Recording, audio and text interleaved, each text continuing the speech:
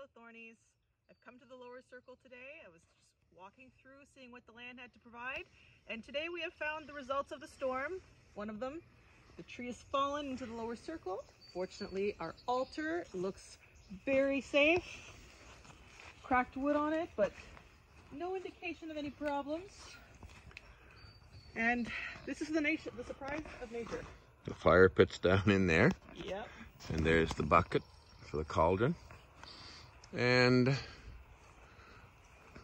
you see where the tree is split at the base.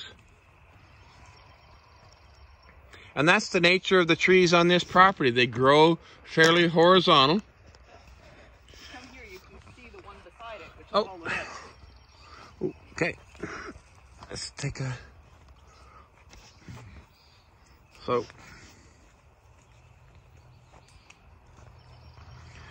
you can see the damage from it. She's across and she's taking souvenirs off the altar. We'll get the chainsaw out. We'll maybe move the altar first and then, yeah. It's fine. I just wanted to make sure it wasn't.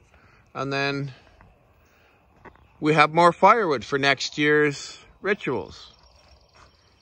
So there's just a little bit of... we've been offered an excuse for a work weekend. So when the weather cools off, still trying to, it'll take two people to dig it out. We can wait till the video is done. No, and she's just tidying up. Now she's just going to turn it. Because she's going to do the ritual from within the tree.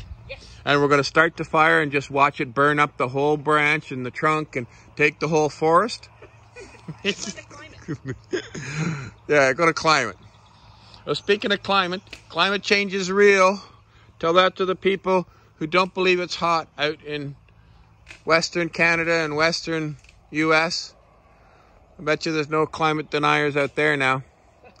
So, thank you very much for following. Subscribe.